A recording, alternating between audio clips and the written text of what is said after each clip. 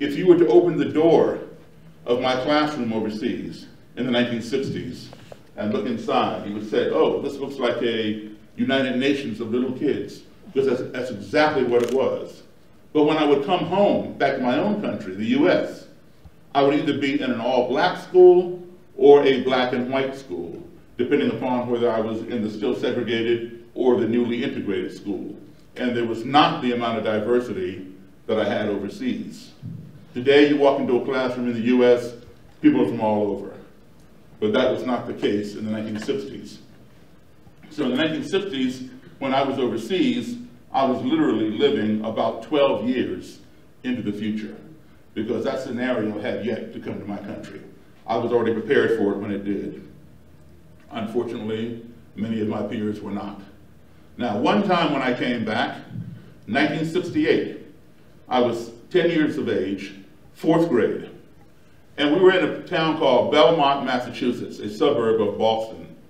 I was one of 2 black children in the entire school, myself in 4th grade and a little girl in 2nd grade, so I really did not see a whole lot of her, except for at lunchtime or recess.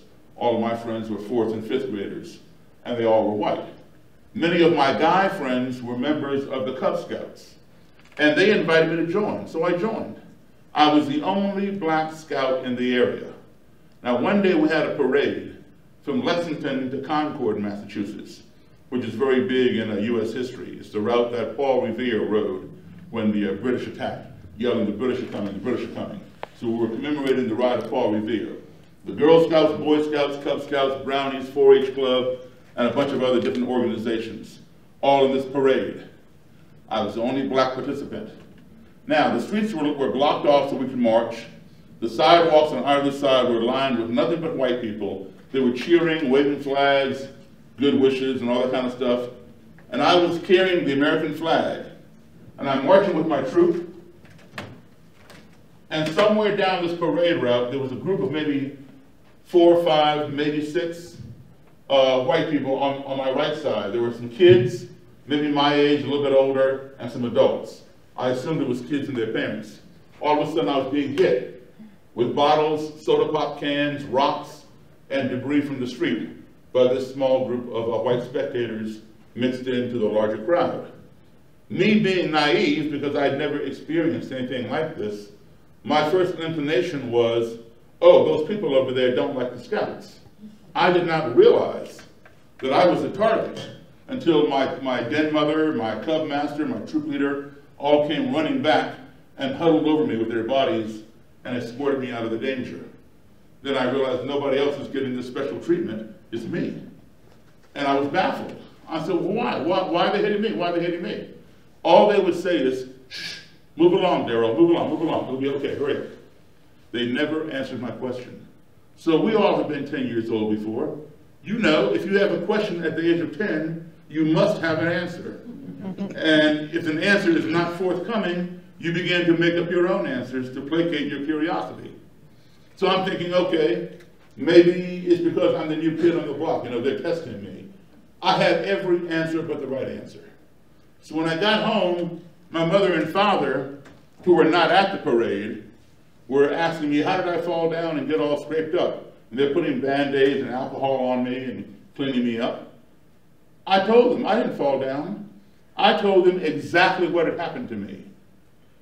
For the first time in my life, my mother and father sat me down and explained to me the definition of racism. Believe it or not, at the age of 10, I had never heard the word racism. I had no idea what they were talking about. Furthermore, I did not believe them. You know, my parents had never lied to me. If I had a problem or a question, they gave me the answer or the solution, or they gave me the tools by which I could derive the answer or find the solution myself. I did not have big brothers and sisters, you know, to learn things from. All I had were my parents. You know, I'm an only child. They got it right the first time. So, but for the first time in my, you know, I relied on them heavily. But for the first time in my life, I truly believed they were lying to me. And I didn't know why they were lying. Because I could not get my 10-year-old mind around the idea that someone who had never laid eyes on me, someone who had never spoken to me, someone who knew absolutely nothing about me, would want to inflict pain upon me for no other reason than this, the color of my skin. It made no sense. And that group of white people over here on the sidewalk did not look any different to me than my friends overseas, whether they were my little French friends, my Swedish friends, my German friends, or my fellow Americans at the embassy, or for that matter, my classmates right there in Belmont, Massachusetts, and their parents, who treated me rather well for the most part. So my parents had to be lying, and I could not find out why. Well, about a month and a half later, that same year, April 4th, 1968, Martin Luther King was assassinated. And nearby Boston, Washington, D.C., my hometown, Chicago, Illinois, New York, Baltimore, Philadelphia, Detroit, Los Angeles, Nashville, every major city in the United States burned to the ground with violence and destruction all over this thing called racism. So it was then that I believed my parents, that this thing does exist. So now I accept that it exists, but I still don't know why does it exist. How can somebody hate me when they don't even know me? And that is the question for which I've been seeking the answer for 50 years. So as a teenager and on through my adult life, I purchased everything I could find, books, documentaries, whatever, on black supremacy, on white supremacy, on the Nazis in Germany, on the neo-Nazis in my country, on the Ku Klux Klan.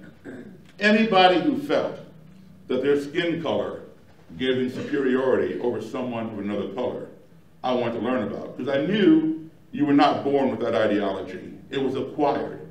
Where did it come from? Where is it going? How can it be addressed? But none of my books answered that question. So, I went to Howard University in Washington, D.C., where I received my degree in music. I graduated in 1980, and I've been a full-time musician ever since. In 1983, I was playing in a country band. Country music had made a big comeback in the U.S. There had been a movie called Urban Cowboy with John Travolta and some other people, this Mechanical Bull and all this line dancing. So all these bars that were playing, whatever they were playing, they switched over to country music. And so country was popular again, right? So as a full-time musician, I wanted to work. So I joined a country band. And I like country music. It's relatively easy to play. It's no different than the blues. The blues and country are kissing cousins. The same three chords, just done backwards. So in any event, you know what? I'm going to just go ahead and turn this off. I think you all can hear me. Can you all hear me? Hold on. Can you all hear me now? Okay. So, thank you. I joined this country band, and they'd been together for a while. I was new. And they had played this place in a town called Frederick, Maryland, called the Silver Dollar Lounge. The Silver Dollar Lounge was an all-white place. And when I say all-white, I do not mean that black people could not go in. What I mean is that black people did not go in, and that was by their own choice. And it was a good choice, because they were not welcome. Well, here I was in the Silver Dollar Lounge. Now, the band had played there before, but my first time in there. We just finished a set, taking a break, walking over here to go to the dance floor. The band's a little bit up ahead of me. I'm walking behind. And I felt somebody from behind put their arm around my shoulder. And I knew it wasn't the band, but I could see them right there, and I don't know anybody in this place. So I turned around to see who was touching me, and it was this guy, white guy, 18, 20 years older than me. And he says, "Man, I really like your all's music." I said, "Thank you, I appreciate that." I shook his hand, and he pointed at the bandstand. He says, "I've seen this here band before, but I ain't never seen you before. Where'd you come from?" I said, "Well, yes, they have played here before, but this is my first time. I just joined this band." He goes, "Oh man, I really like your all's music. This is the first time I ever heard a black man play piano like Jerry Lee Lewis." So I'm thinking to myself, I was not offended, but I was surprised that this man, being as old as he was, that he did not know the black origin of Jerry Lee Lewis's style of piano playing. And I said, I wasn't trying to be facetious, but I said, where do you think Jerry Lee Lewis learned how to play? He says, what are you talking about? I said, Jerry Lee learned that style from the same place I did, from black, blues, and boogie-woogie piano players. That's where rockabilly and rock and roll came from. Oh, no. Jerry Lee invented that. I ain't never heard no black man play like that, except for you. So I assured him that, yes, Jerry Lee did learn it from black people. I told him, man, look, I know Jerry Lee Lewis myself. He's a very good friend of mine. He's told me himself where he learned how to play. The guy did not believe me. He didn't believe that I knew Jerry Lee. He didn't believe that Jerry Lee learned anything from black people. But he was fascinated with me, and he wanted to buy me a drink. Now, I don't drink, but I agreed to go back to his table. I had a cranberry juice. So he pays the waitress. She gives me the cranberry juice. He takes his glass, and he clinks my glass, and he cheers me. And then he says, you know, this is the first time I ever sat down and had a drink with a black man. Well, now I'm baffled. Like, how is this? You know, because I had sat down with thousands of white people or anybody and had a meal, a beverage, a conversation. And this guy was probably in his mid-40s. He'd never sat down with a black guy before. And I innocently asked him, I said, why? And he didn't answer me. I asked him again. He looked down at the tabletop and didn't answer. Well, he had a friend sitting next to him, and his friend said, tell him. I said, well, tell me. He looked back at me, just as plain as day, and he said, I'm a member of the Ku Klux Klan. Well, I burst out laughing at him, because now I did not believe him. Okay? So, you know, like I told you, I literally have just about every book written on the Ku Klux Klan. I still have them. I have a vast library, and I've read them all. And in none of my books does it talk about how a Klansman will come up and embrace a black guy and want to buy him a drink and hang out. It doesn't work that way. So I figure, you know, this guy is jerking me around. So while I'm laughing, he goes inside his pocket, and he hands me his Klan membership card.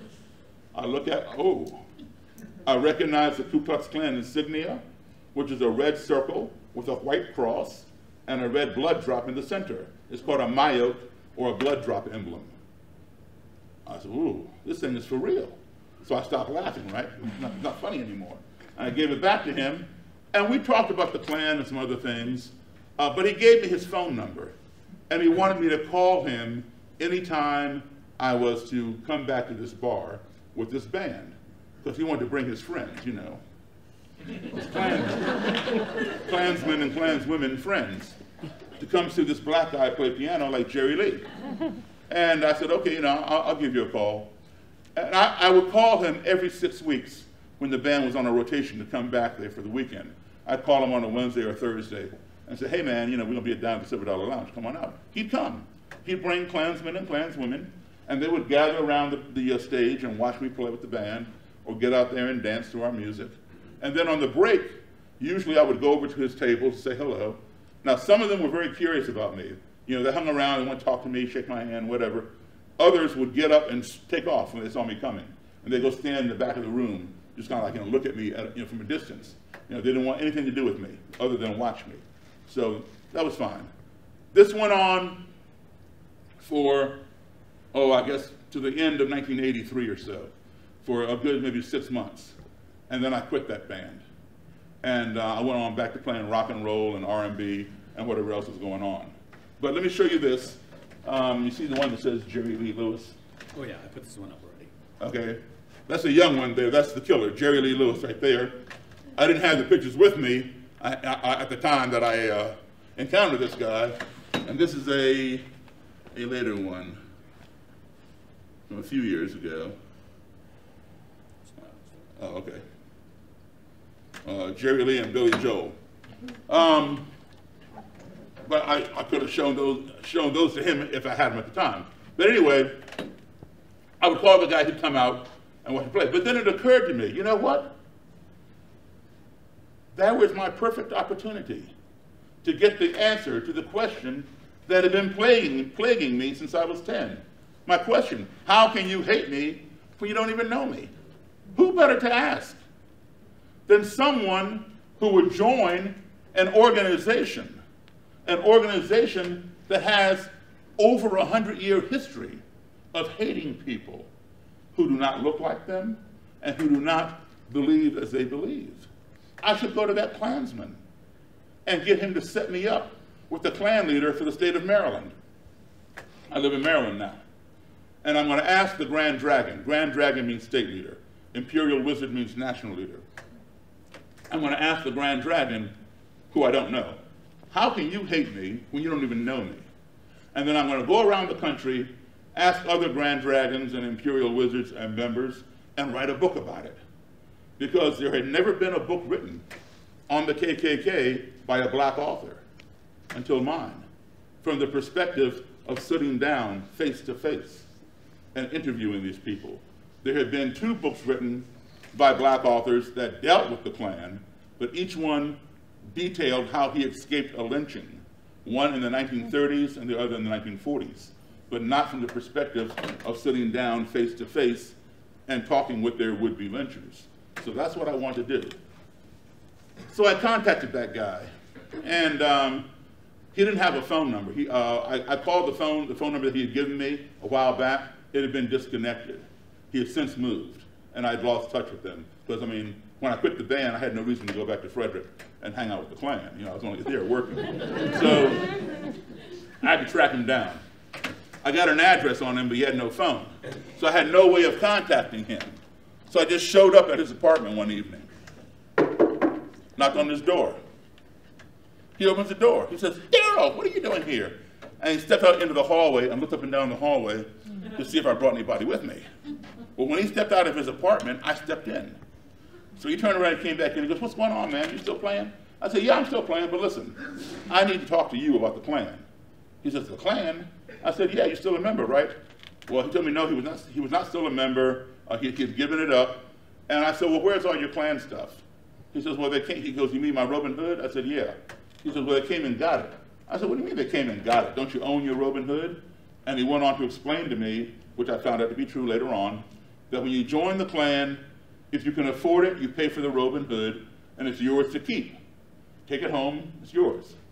If you cannot afford it, you can still take it, but you put extra money in every dues period until you pay it off. So he had not quite paid it off, so they came and repoed his Robin Hood. So he told me that when they came to get it, he could not find the mask, that went, under the hood to cover the face. But he had since found it, and he needed to return it. I said, "Let me see it." He went down the hall to his bedroom or somewhere, and he returned and handed me this mask. I'm looking at this thing. I said, "Listen, man, do you know Roger Kelly?" "Yeah, I know Roger. Roger was my Grand Dragon." I said, "Well, listen, I'm writing a book on the Klan. I want you to introduce me to Roger Kelly. I want to interview him." "Oh, Daryl, I can't do that." "Well, why not?" "Oh, man, I can't take a black man to the Grand Dragon." I said, "But you say you're not in the Klan anymore." He goes, "It doesn't matter. I don't want to be in danger. I don't want to put you in danger." So I said, "Look, you said that you need to return this mask." He says, "Yeah." I said, "Give me Roger Kelly's phone number and address, and I will go to his house, and I'll return it for you." He snatched that thing right out of my hand and said, "No way." And he was serious. So I begged and pleaded with him to give me Roger Kelly's phone number and his address. He finally gave it to me on the condition that I not tell Mr. Kelly where I got his personal information. I said, "Okay." And then he warned me. He said, "Daryl, do not go to Roger Kelly's house. Do not fool with Roger Kelly. Roger Kelly will kill you." And he was very concerned about my safety. I said, "Well, I'll figure out something, but I need to interview Roger Kelly." So I left. And I had my secretary, her name is Mary. I had her, and she's white. And I only mention that not because I care, but because it's part of my story. I mention it because I could have called Roger Kelly myself. I'm the one who had the phone number. But I did not want to call Roger Kelly because I was afraid, this guy said, that Roger Kelly would kill me. So obviously, he does not like black people. I did not want him to pick up in my voice on the phone that I'm black. That he might say, "I'm not talking to you," click, and then my whole project would have ended before it ever got started. But I figured if Mary called him, he would know by her voice that she's white. And he would not automatically assume that this white woman is working for a black man, especially a black man who's writing a book on the Ku Klux Klan, because they did not exist. So That way he might be more agreeable to meeting with me. And if he did, obviously he would see that I'm black when he met me. And so that's what I wanted. And plus, furthermore, if he knew in advance that I was black, he might, and he agreed to do the interview, he might have different answers to a black interviewer than he would have to a white interviewer, especially if he had time to prepare. So I wanted everything to be spontaneous. So I told her, I said, Mary, do not tell Mr. Kelly that I'm black. If he asks, don't lie to him, but don't give him reason to ask. She said, okay. So she called him, told him, you know, she's working for somebody who's writing a book on the Klan. Would he consent to sitting down and being interviewed? He said, yeah. He said, fine. So skip ahead. He didn't ask what color I was. We set it up. Went to the motel that was above the Silver Dollar Lounge in Frederick, Maryland. We got a room several hours before time for Roger Kelly to come. And I gave Mary some money. I sent her down the hallway to the soda machine to get some soda pop out and put it in a bucket of ice, get it cold, because I wanted to be hospitable when Mr. Kelly arrived. I had no idea what this man was going to do when he saw me. Would he attack me? Would he say, I'm not talking to you, and turn around and walk away? Or would he come in my room and do the interview? In any event, I was going to be hospitable and say, you know, would you care for a cold beverage? So I had all this soda getting cold on the ice in the bucket. And the way the room just happened to be, if you people are standing in the hallway of this motel and the doorway is here, you cannot see who's in the room from the hallway because the room is back here. You have to come in, turn to your right, and the room is back here. So there's a wall here, right? You cannot see. I took the lamp table, took the lamp off, put the table back here in the most obscure corner of the room. I put a chair on one side for Mr. Kelly, a chair on this side for me. And I had a bag beside my chair that had a cassette player. I put it in the middle of the table, all in hopes that Mr. Kelly would come in and he would let me record this interview. I had some blank cassettes, and I had a copy of the Bible in my bag because the Ku Klux Klan claims to be a Christian organization. And they claim that the Bible preaches racial separation. So I wanted to be prepared to pull out my Bible and say, here, Mr. Kelly, show me chapter and verse where it says in the Bible that blacks and whites must be separate. So I'm all prepared. Right on time. We were scheduled for 5:15. Right at 5:15, I'm seated back here at my table. Mary hops up, runs around the corner, and opens the door. In walks what is known as the Grand Nighthawk. Nighthawk in Klan terminology means bodyguard, security. A Grand Nighthawk is a bodyguard to a Grand Dragon.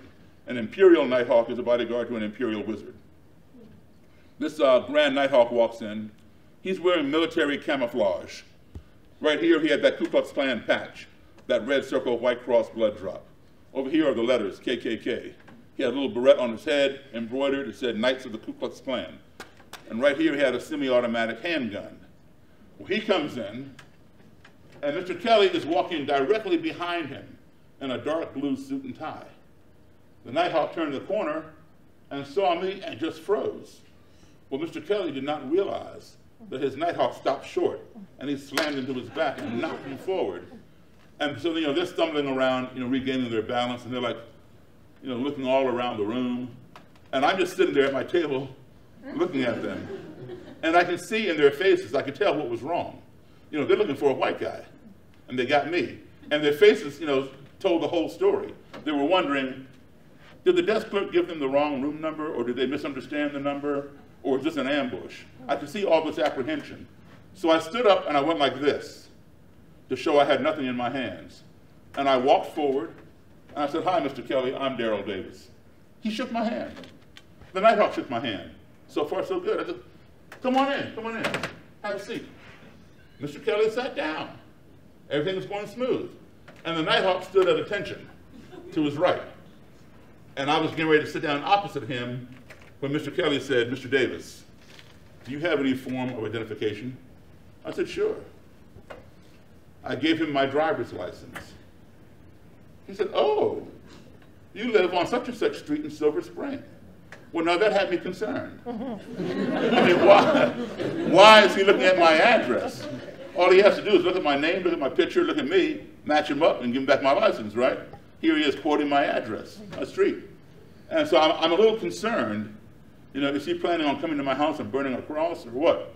But I did not want to let him know that he had raised concern with me, but I want to let him know, don't come to my house, because if you do, I'm going to come and see you, right? So I said to him, I said, yes, Mr. Kelly, that is where I live, and you live at, and I named his house number and his street. So I was leveling the playing field. So I was letting him know if he came to visit me, I would come visit him. So we're going to confine all of this visiting to this motel room. So he smiled, he nodded his head, he understood.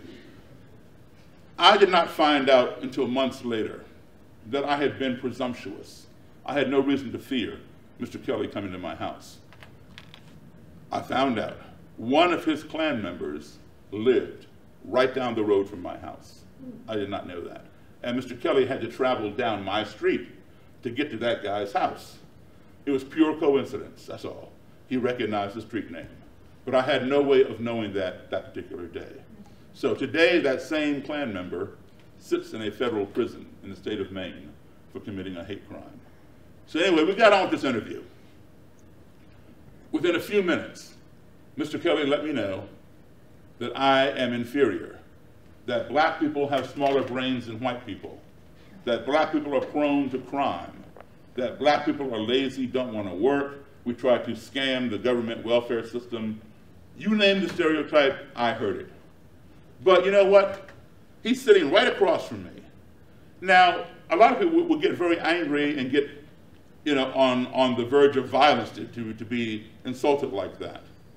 But, you know, I'm telling myself, while I'm hearing all this man obviously is not talking about me, because he does not know me. All he knows is the color of my skin. A, I don't have a criminal record. B, I've never been on welfare. I work, I'm a musician, and I'm paid. So that's my job.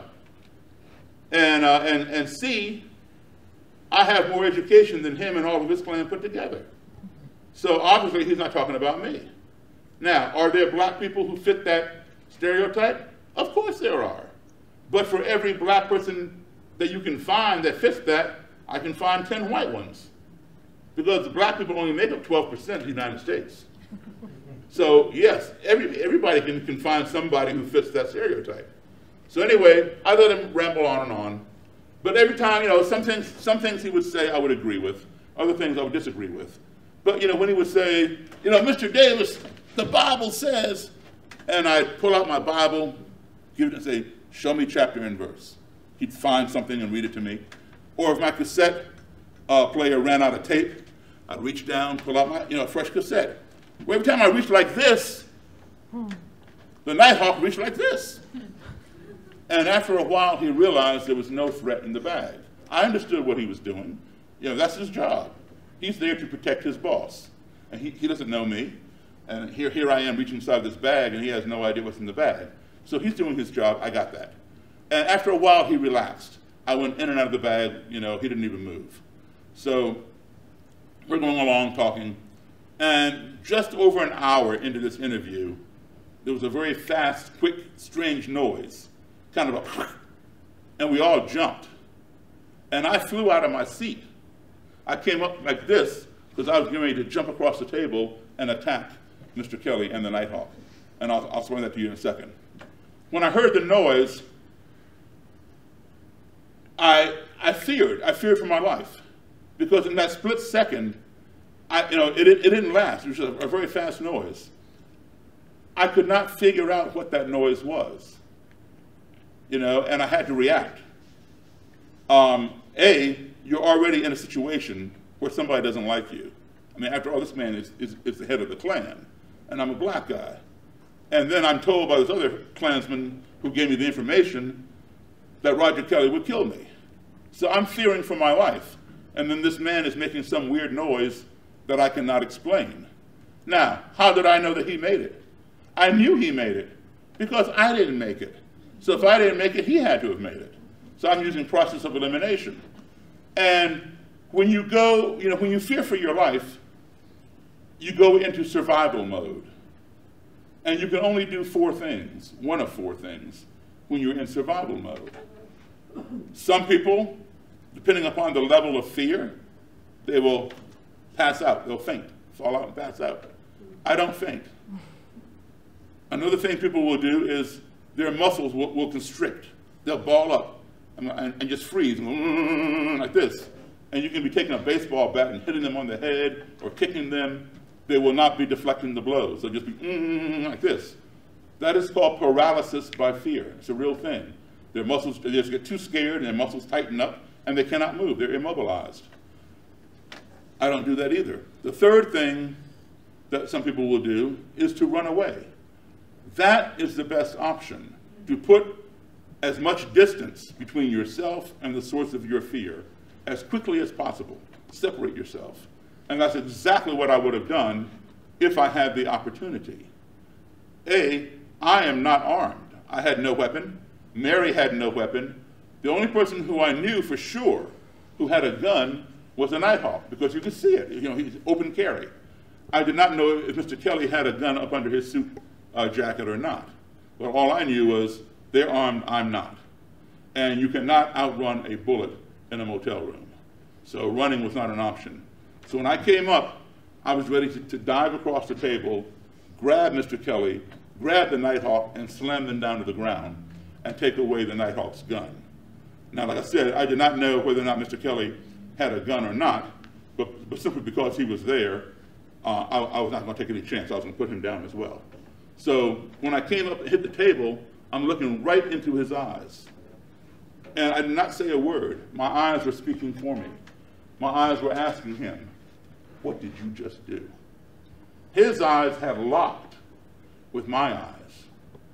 I could read his eyes. He didn't say a word either, but his eyes spoke loud and clear. His eyes were saying to me, what did you just do? And the Nighthawk was like this, looking at both of us like, what did either one of y'all just do? Well, Mary, she was over here to my left, sitting on top of the dresser. She realized what had happened. The ice in the ice bucket had melted, and the cans of soda fell down the ice. And that's what made that noise. And it happened again as she was explaining it to us. And we all began laughing, all of us. Yes, he's the head of the clan, I'm a black guy. But we had this common laugh. And this was a teaching moment. I will not say that it was a learning moment at the time, but it was a teaching moment.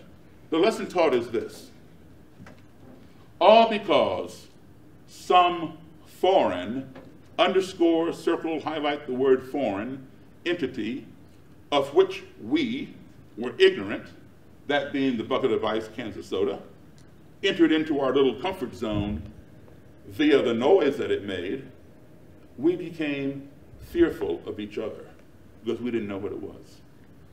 Ignorance breeds fear. We fear the unknown. If you do not keep that fear in check, that fear in turn will escalate and breed hatred, because we hate those things that we fear. We hate those things that frighten us. If you do not keep the hatred in check, that hatred will escalate and breed destruction. We want to destroy the things that we hate. Why? Because they frighten us. But guess what? They may have been harmless and we were just ignorant. So we saw the whole chain almost unravel to completion. We stopped short of the last component, the destruction. Had the Nighthawk pull out his gun and shot somebody, namely me or my secretary doing his job, or had I pounced across the table and hurt one of them doing my job to protect me and protect my secretary. However, if you all watched the news last year in the US on August 12th, 2 hours from my house in Charlottesville, Virginia, where these white supremacists had a rally, you would see that whole chain unravel to completion. In Charlottesville on August 12th, 2017, there was a lot of ignorance down there. There was a lot of fear. There was a lot of hatred. And it culminated in what? Destruction. When a white supremacist got inside his car and drove it through the crowd of protesters, trying to kill as many as he could. He injured 20 and succeeded in murdering one girl, Heather Heyer. So ignorance breeds fear, fear breeds hatred, hatred breeds destruction. So we got on with this interview, and there were no more incidents. You know, we interviewed, everything was fine. At the end, I thanked Mr. Kelly for his time. I shook his hand, and he wished me luck, told me to keep in touch.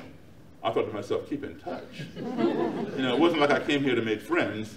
You know, I came to find out how can you hate me, you know, when you don't know me. But I was polite. I said, Mr. Kelly, I have other Klan people I want to interview, but I will give you a call when my book is ready for publication. He said, okay, good luck, and off, you know, they go. So on the way home, let me just grab a little sip of my water here. On the way home, I said to Mary in my car, I said, you know, I rather like Roger Kelly. Well, her head almost hit the ceiling of my car. She goes, what do you mean you like him? He doesn't like you. I said, yeah, I know. She goes, what do you like about him? I said, listen, I don't like what he stands for, but I like him as a person. In fact, we have more in common than we do in contrast. Most of what we had in contrast centered around how we each felt about race. He felt he was superior, I was inferior. I felt I was equal. He felt the races had to be apart. I felt they could be together. But other than that, we agreed on many things, except for when it came to racial issues. So I said, you know, I'm gonna stay in contact with the guy. I began calling, you know, I was interviewing other Klan people as well.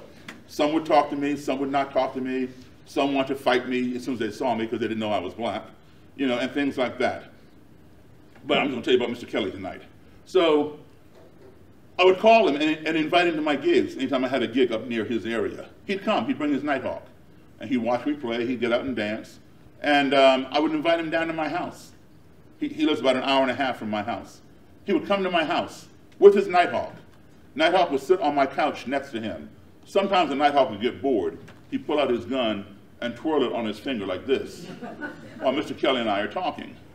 And you know, sometimes I would invite over some of my black friends, some of my white friends, some of my Jewish friends, just to engage Mr. Kelly in conversation with someone other than me. I didn't want him to think, oh, Daryl's an exception. No, he needs to talk to other people as well.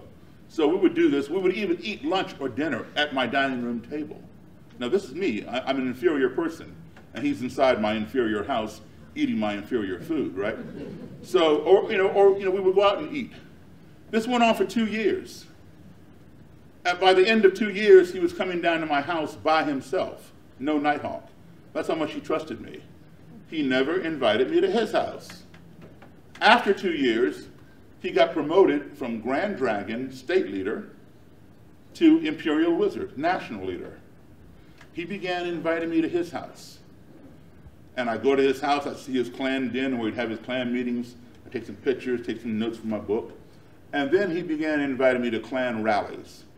I go to these Klan rallies, there'd be these Klansmen and Klanswomen in their different color robes.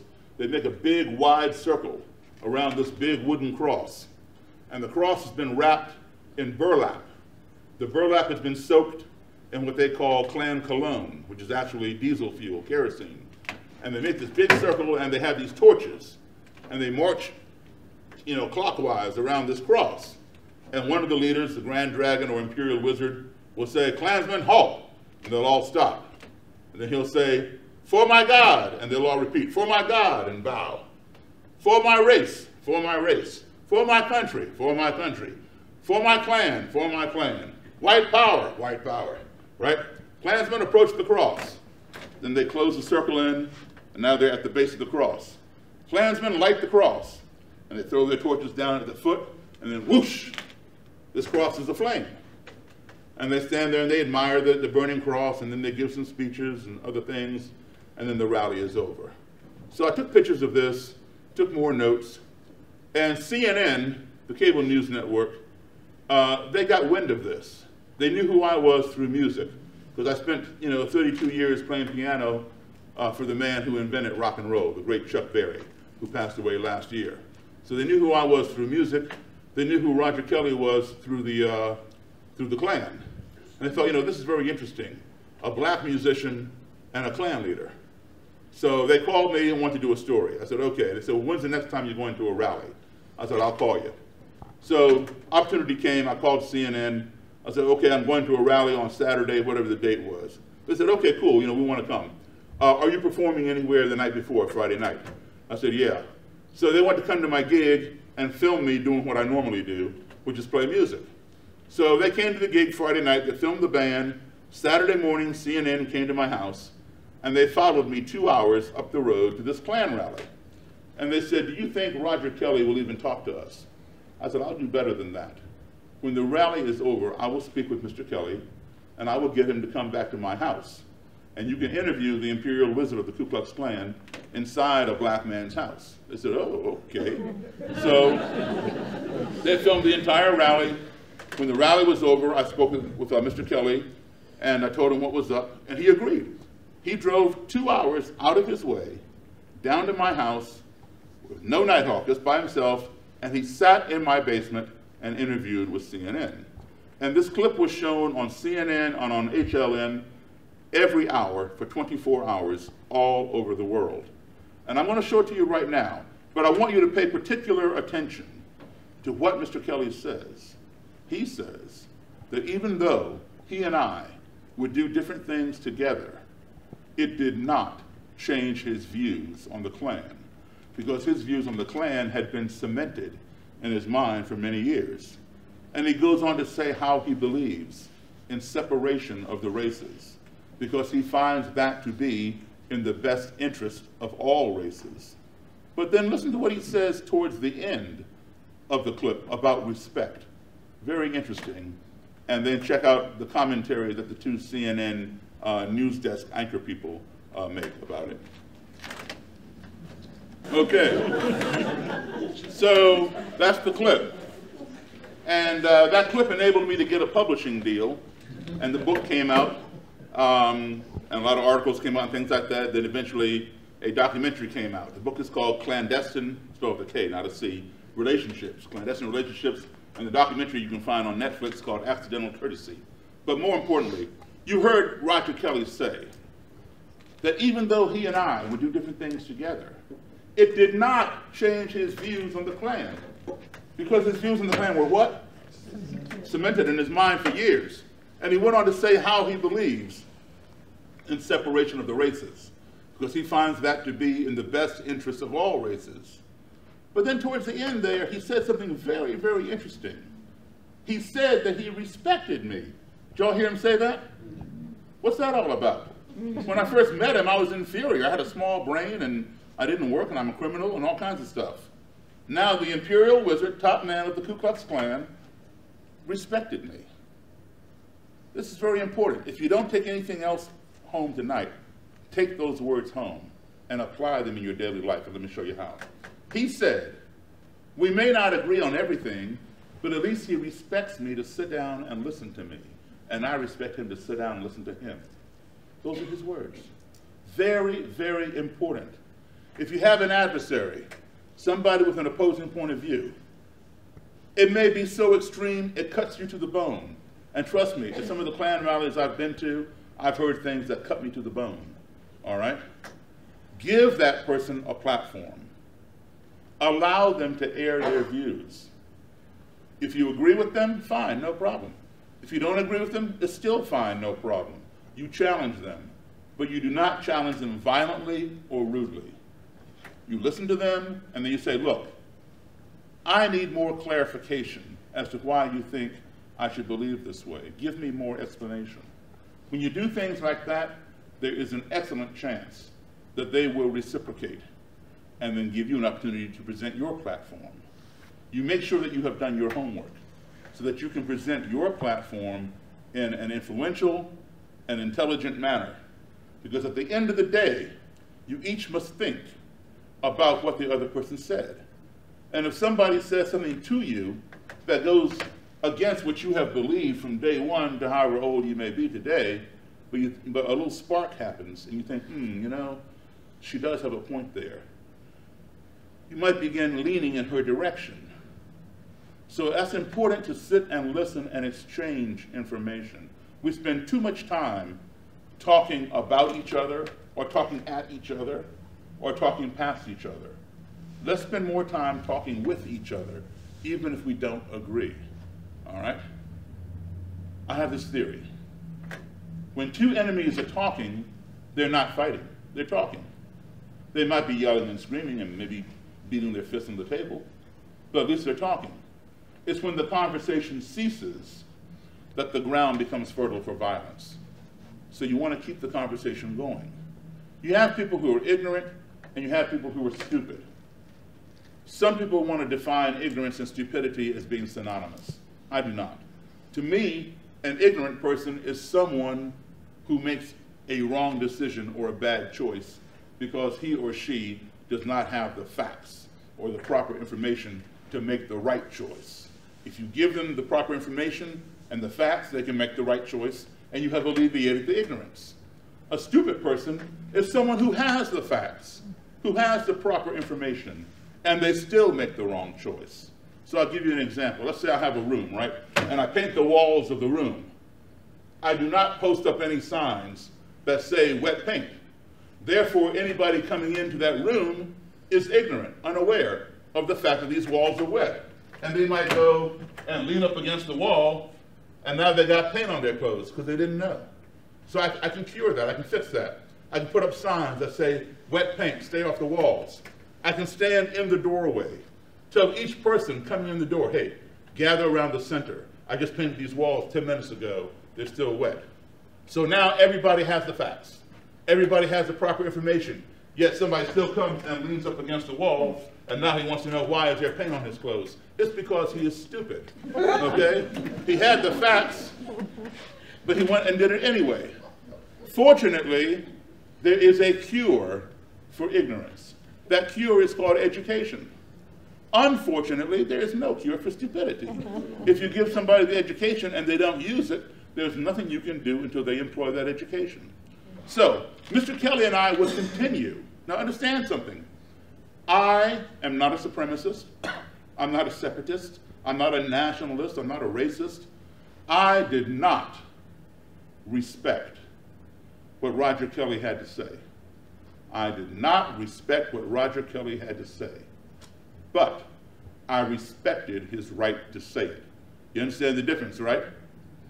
So that's very key, and that's what he was saying. He said, we may not agree on everything, but at least he respects me to sit down and listen to me. And I respect him to sit down and listen to him. Those were his words, not mine, his words. Take those home with you, because over time, we continued these conversations. He and I would go out and have dinner. Sometimes we would talk about the Klan. Other times we talk about nothing to do with the Klan. Talk about the latest James Bond movie. He'd seen it, I'd seen it. We compare notes, whatever. Over time, that cement that held his ideas together in his mind began to get cracks in it. He began thinking about some of the things that I was saying, and they made more sense than what he had been believing for years and years. He began struggling, and that cement began cracking. Because, you gotta make up your mind. Do you want to continue living a lie, or do you want to turn yourself around and live the truth? So over more time, the cement would crack and crumble and then fall apart. So a few years back, Mr. Kelly quit the Ku Klux Klan. He no longer believes in what he said in that videotape. And when he quit, he gave me his robe and hood. This is the robe of the Imperial Wizard. This is the same robe that you saw him wearing in the video.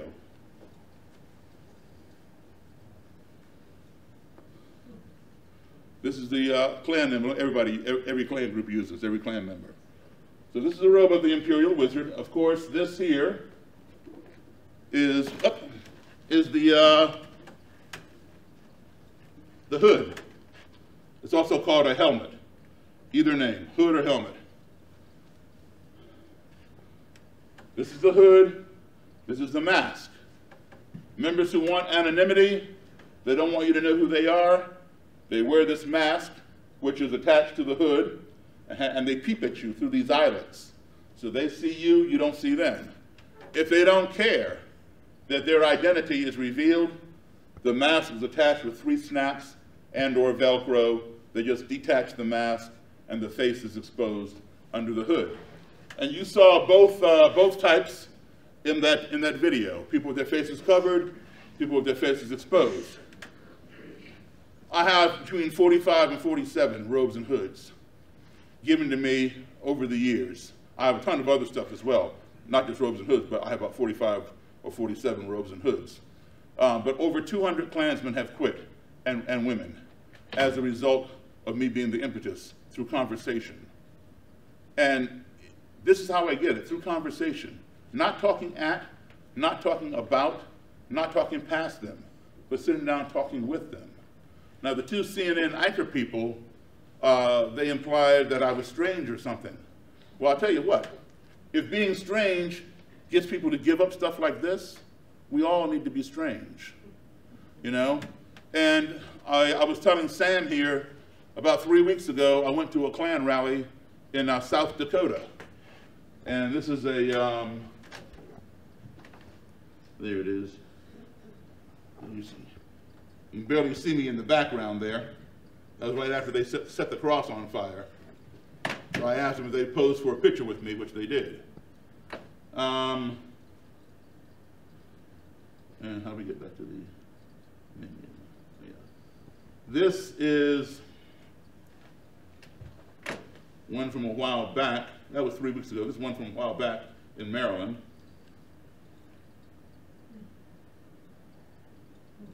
So you can see I've been doing it for a while. I'm a little bit younger there. Had more hair on my head, right?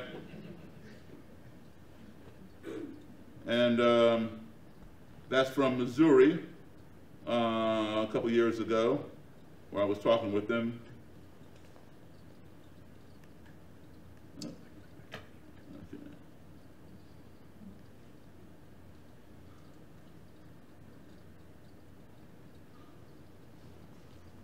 That's another one in Missouri. Now, so what am I doing today? You know, it continues, the work continues.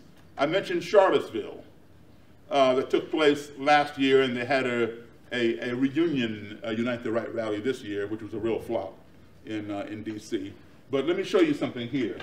You may have seen in the footage that you saw from last year's Unite the Right. Let me set it up for you first. You're going to see a black fellow with a flamethrower. It's an improvised flamethrower. It's an aerosol can, and he lit a match, and he's shooting a flame. The people coming down these stairs from this park, where there's some Confederate statues, the people coming down the stairs are Klan members. They're not in their robes and hoods, but I know that they're Klan members. And he's aiming this flamethrower at them. Meanwhile, another Imperial wizard in the Klan is coming around, and he sees him doing this, and he pulls out a gun and aims it at him. And then he yells at him, and then he fires the gun down by his feet. And then he walks away. And you're going to see the Charlottesville police, who are standing right there, just 10, 15 feet away, watching this and hearing the gunshot, standing there like this, doing nothing. They're wearing green. You'll see them in riot gear.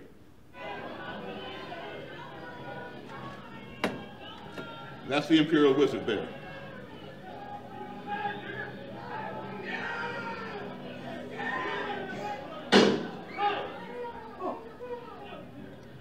See the cops in the background there in the green? There they are. All right, run it again.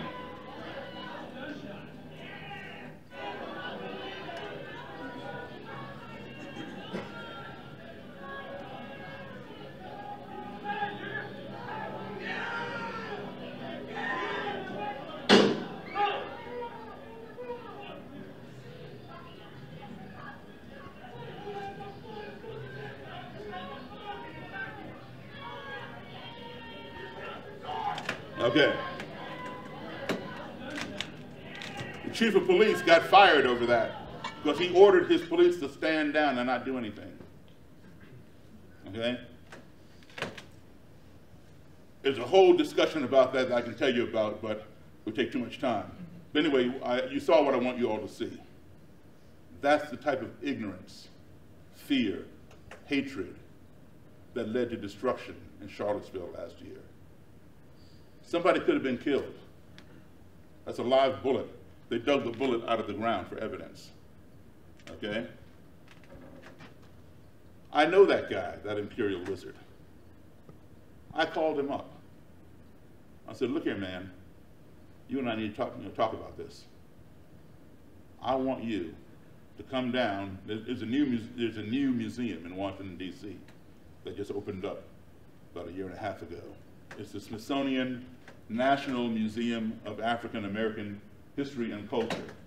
You're getting ahead of me there. So I wanted him to come down to my house. I wanted to talk to him, and I wanted to take him on a tour of that museum. So he agreed. He came down to my house. I took him down to the museum in my car. That's his fiance there. And he's wearing his Confederate flag bandana into this African American museum. So we, let's see, what else do we have here?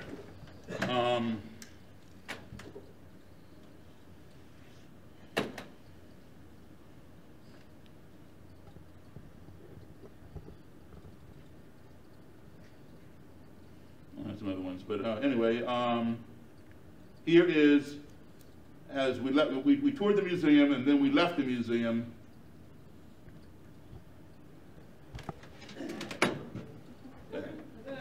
So I am planting seeds. This is how it works. This is how it works. You know, you have to, you know, if you're going to talk the talk, you got to walk the walk. So I'm spending time with this guy, trying to re-educate him on his own history. He's an American, just like I am. And we have to live together. He needs to learn about American history. And I am a part of American history, whether he likes it or not. We are intertwined. So I'm going to spend time working with him and re-educating him, all right? So he was getting married a week after that. That fiance that you saw in the museum with him, she's a Klanswoman. She asked me if I would walk her down the aisle and give her away to him. And he asked me the same thing. There we are. Okay? And then there's a, yeah.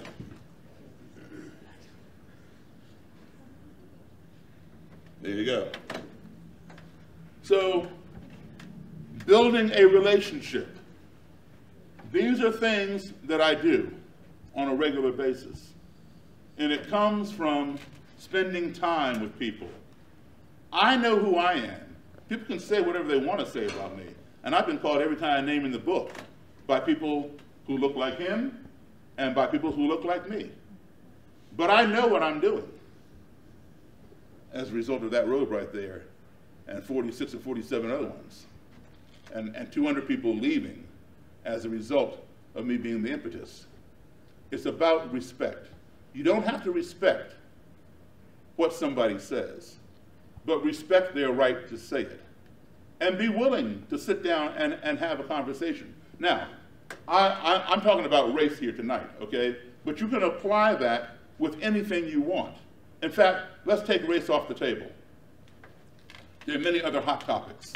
For example, you all just legalized marijuana, I understand, today, okay? So there's a hot topic. Abortion, global warming, any number of issues. You're on one side, somebody else is on the other side. Give your adversary a platform. Allow them to air their views. And listen to them, because you cannot address them unless you know where they're coming from. You don't have to agree with them, but educate yourself about their position so that you can talk with them in an intelligent and influential manner. And plant seeds in their mind so that they have to struggle with those belief systems. And that's how that results.